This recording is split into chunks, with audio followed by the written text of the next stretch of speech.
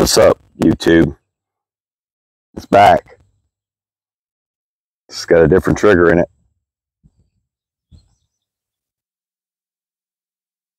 TriggerTech, Diamond-Tech, Trigger Diamond. This is pathetic. I can't remember what it's called now.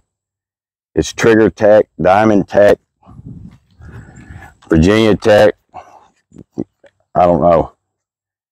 It's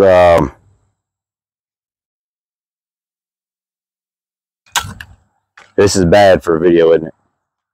Especially when you're going to go over a trigger. It's a Diamond-Tech. I'll put it down in the description, obviously. I took the guys at Hyperfire out of it because this is my wife's and she doesn't need a race gun trigger in her FM9. So I come across this pretty cheap and I thought I'd try it out. If you got another one I'm looking at, I think I might try, depending on how I like this. They have one that you can supposedly tune down to 1.5 pounds flat, just like this, and still have the same hammer follow. So I'm very interested in that. Of course, it's expensive. It's in the $3+ range, but I love triggers. I love triggers. So these are the first shots with this trigger. I've not shot anything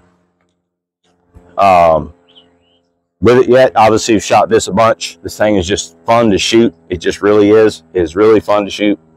It looks cool and it's just fun to shoot.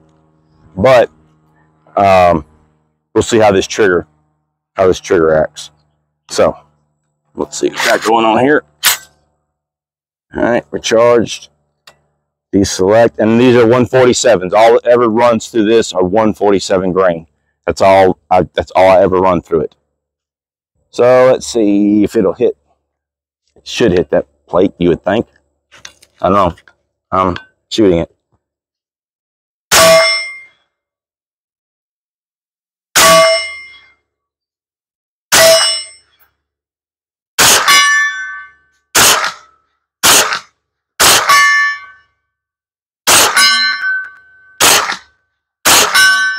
That's 50 yards. Obviously, that's not 50 yards.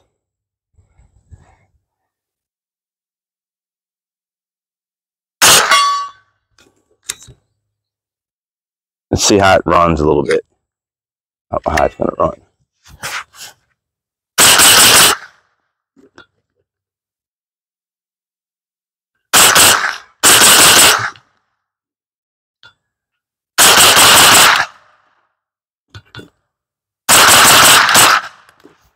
I mean, it's very snappy. It's a very snappy trigger.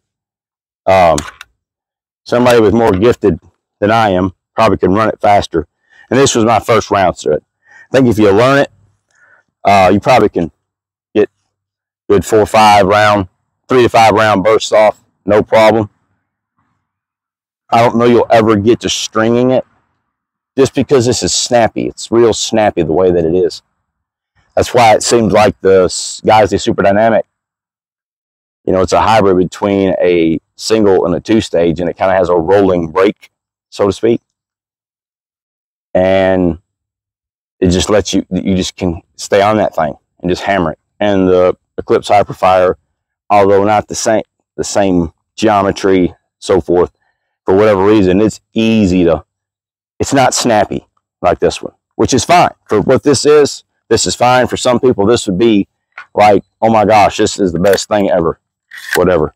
But I'm a trigger snob, so it is what it is. But yeah, like I said, I'll put a picture of it up before I put the video up and show you a picture of it and the name and description. It's Diamond-Tech, TriggerTech. It's Canadian. You believe Canadians made this? I want you to put down in the comments if you believe a Canadian had anything to do with building a trigger. And might I say, this is not an open review as far as me holding it and showing it to you. It looks extremely well made. Extremely well made. Cassette drop in, but man, it looks like a print. It was, I can't remember what the price was. It was like in the 150 range, somewhere in that area. It wasn't very expensive, but Yeah, it's a very, very nice looking trigger. But you got to see it. It's kind of snappy. And so, yeah. All right. Well, you know what the deal is. This time has come. I'm sorry. I wish we could have had more time. But time is the only commodity you can never get back. The only one. All right. Stay sober. Stay vigilant. God bless. Ah!